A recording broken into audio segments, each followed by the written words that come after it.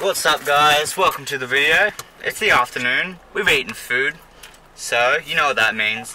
It's time to deadlift. What do you think, Gus? What are we doing? Deadlifts, man. Yeah, but like, what should we do for deadlifts? Like, should we just go for like a certain weight, sort of, like, or like reps, or should we like just try and just hammer out heaps of volume? We'll see what happens when we get there.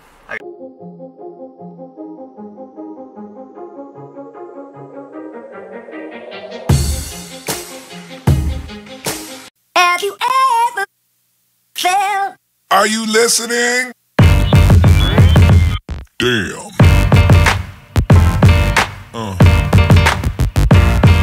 Yeah. Yeah. Yeah.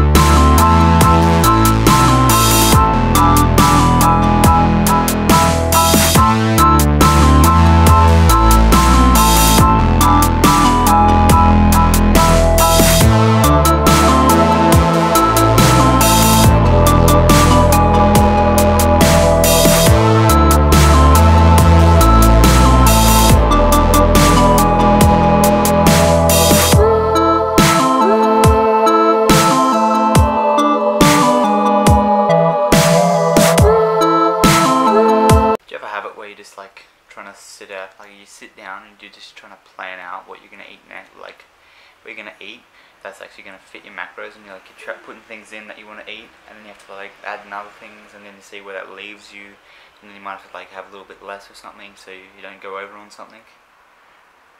I'm doing that right now. I'm trying to figure out what else I can eat. Like right now, I'm having some Nutri-Grain Just Right in all bran in 250 mils of just whole milk, which is like 9 grams of fat in it, but like that's fine. And I've got like 60 something carbs or something left, I think. 20 something protein and like 30 something fat. So obviously gonna have to have some like peanut butter and stuff, but just don't know what else I'm gonna add to it. And the thing is, it's like 5 or 6. I've got this to eat. I have some steak and stuff for dinner. Also have other food to eat. See, because I made food earlier today, and I still have yet to eat that. So I've got a lot of food to eat in the next like 5 hours. Way too much. Gonna finish the video here. I ate my calories today. A little under on fat again, a little under on carbs, and went over by protein by like 10 grams. But that's not that bad really. It's the second day. Not taking it that seriously. And I'll see you guys in the next video.